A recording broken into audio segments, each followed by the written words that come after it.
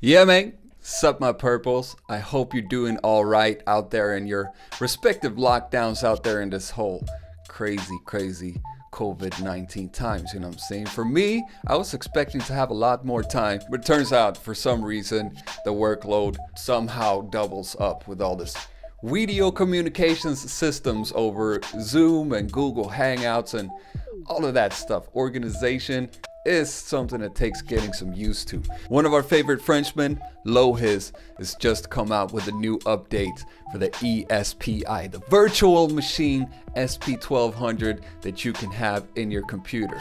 We're still in very early beta stages, but these are some very welcome new features that take it one step closer to being able to actually make some full beats on it. Apart from these new features, there's also been some new bug fixes fixed in it, you know what I'm saying? Gotta call pest control. It's still pretty bug ridden and pretty unstable, the release. We're at, what is it, 0.0.3 beta right now, but you can get it if you want to, and still keep in mind that this is a one-man passion project, so he's doing some great progress. I just think it's an amazing thing to be able to follow the development firsthand like this. So go to lohis.com if you want to sign up to get the beta version.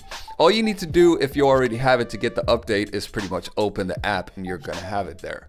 That's it. Before we get into it, I want to remind you that I just released my amazing drums kit. So go to my website if you need some fresh drums, you know what I'm saying? I can surely highly recommend it. If you have a machine, I made some MIDI templates, and a lot of people send me a lot of questions on how to get it working. So I'm going to do a quick FAQ on that before we get started. Make sure, first of all, that you have the template for your machine loaded in the controller editor before anything else. Then there's a template for the eSPi we need to load as well. So click MIDI and then 6 to load the MIDI mapping. Confirm with 9.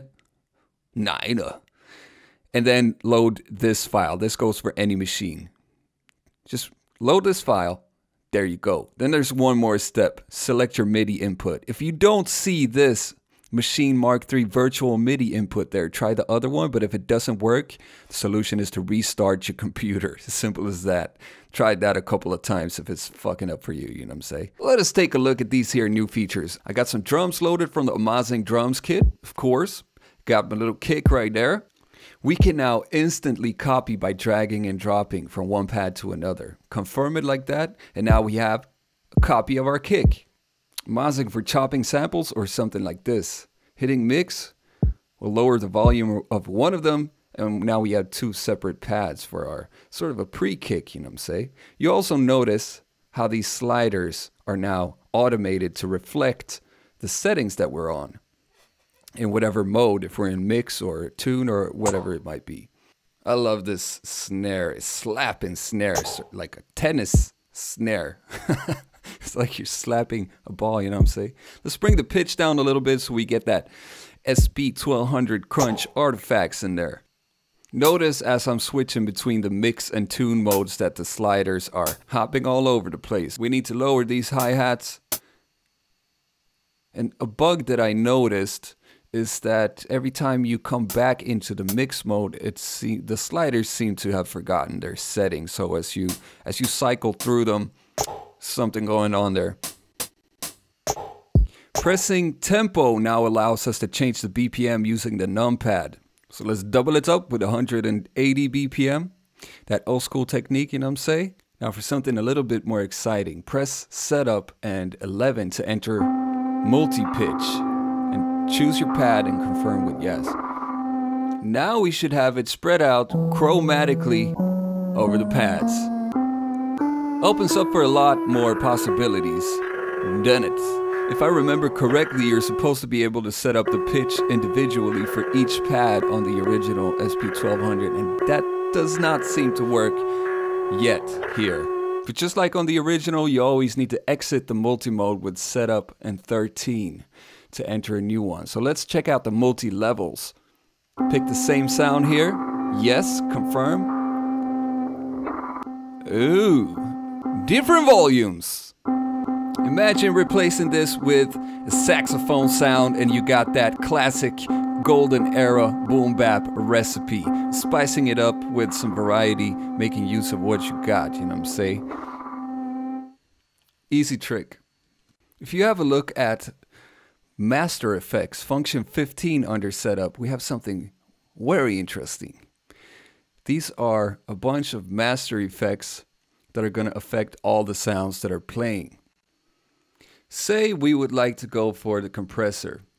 We can confirm that. And now we're also going to be able to use the sliders to change all of the parameters of the master compressor. He's also made some convenience optimization here. If you right click the pads, you see that we have the option to rename it. So let's rename our Amazing kick to kick so we know what it is. Otherwise, we might have thought that it was a cowbell. I don't know. So kick and snare, easy organization right there. We can also remove it without going into any menus. Have you made any beats on the eSPi yet? Please let me know in the motherfucking comments. And forget to like and subscribe and ring the bell with all notifications, you know what I'm saying, if you like this material. Quick little update on what Mr. Blez has been up to. For people watching the machine tutorials, I assure you, there's going to be more coming of that.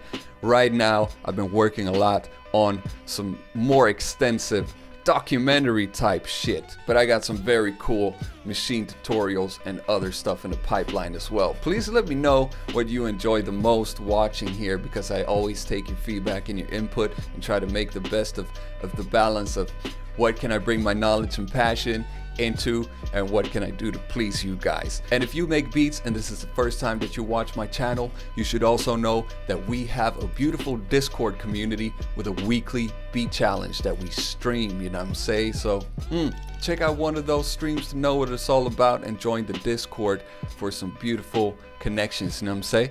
Okay, bye-bye.